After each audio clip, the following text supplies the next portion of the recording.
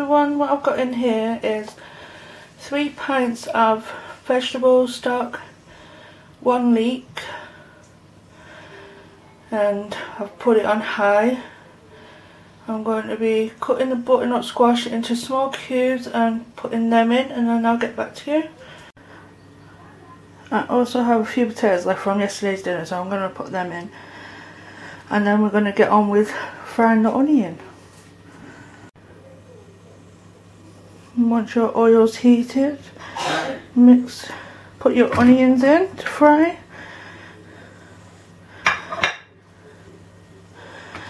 And once they start soft, I'm going to put a teaspoon of cumin in, and then add it to the slow cooker, and then you put it on high for 4 to 5 hours. Once that's done, you can add a pint of cream and then blend up, and it's done. I'll give it a good mix.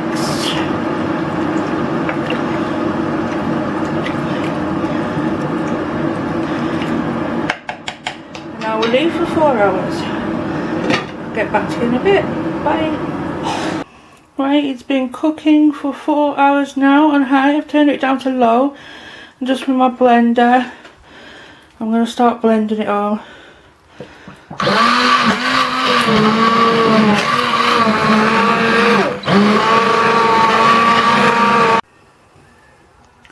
Just tasted it, needs some salt and some pepper. And now I'm going to put the cream in.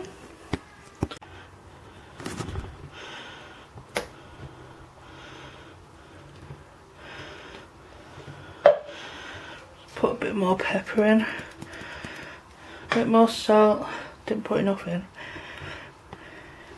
And then just blend one last time.